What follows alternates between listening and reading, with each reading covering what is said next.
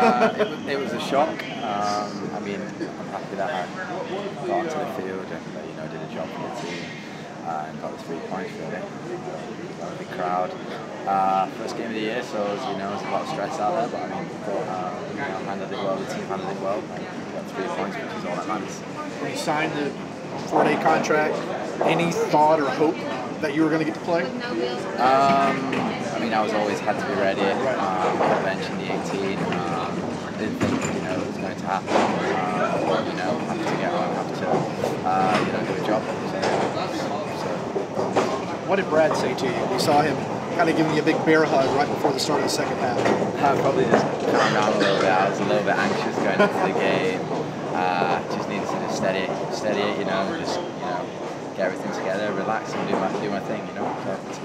What did the coaching staff tell you to do? What were your instructions specifically?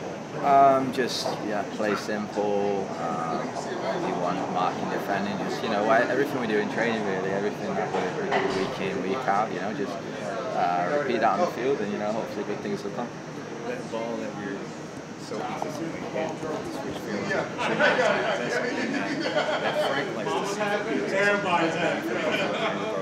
He did mention that to really try and use that, try and free Jake on the wide because Jake's got a lot of pace, caused a lot of problems. But yeah, I mean, just go in there and play really. Just I'm glad that he the coaching staff trusted me and hopefully all right job. Frank described it as the easiest pass in soccer, the easiest thing to do in soccer.